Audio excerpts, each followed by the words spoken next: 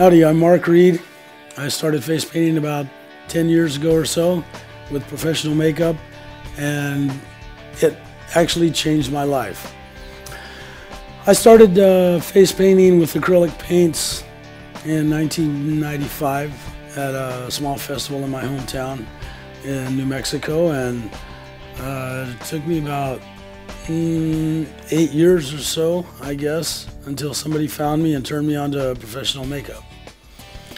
And like I said, it changed my life, and here I am today teaching. I'm inspired by all types of artwork. I always keep my camera with me, and everywhere there's inspiration, whether it's on a billboard or on a wall or on a carpet in Vegas. You know, it's never ending where you can be inspired by art and designs, techniques. It's just amazing how much inspiration there is out there in the world that people overlook. One of my favorite artists, I don't have any one favorite artist. My favorite artists are my students. They have so much creativity in them that's just untapped right now, and they're just out there just dying to learn new techniques, new ways of painting, new ways of looking at art and creating, and I get so inspired by my students. They're my favorites. If I wasn't painting, I'd probably be in the food industry. When I was 19, I quit art school in Colorado to go become a chef. I love the food industry so much, and it's been a part of my life since I was a small child. If not that, just pretty much anything. I love to work. You know, I love farm work, restaurant work, driving a forklift, just whatever. New painters just starting out, take classes. You know, whether it's from me, whether it's from Weiser, whether it's from Ginny, just whoever.